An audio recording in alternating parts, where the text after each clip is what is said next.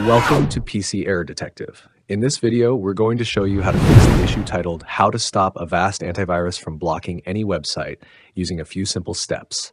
Now let's get started. Step 1. Go to the search menu on your computer and open Avast AntiVirus.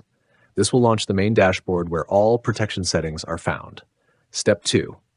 On the left side of the Avast interface, click on Protection. This section controls all of the security shields in your antivirus. Step 3. On the right side, select Core Shields. These are the core defense features that monitor threats in real time. Step 4. In the Core Shields section, locate the one labeled Web Shield and click on it to turn it off. This shield blocks harmful websites, but can sometimes block safe ones too. Step 5. Click on More Options and choose Until I Turn It On Again.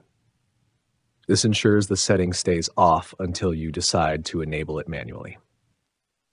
Step 6. Select OK Stop to confirm your changes and apply the new setting. And that's it. Thanks for watching, and don't forget to subscribe to PC Error Detective for more helpful tech guides.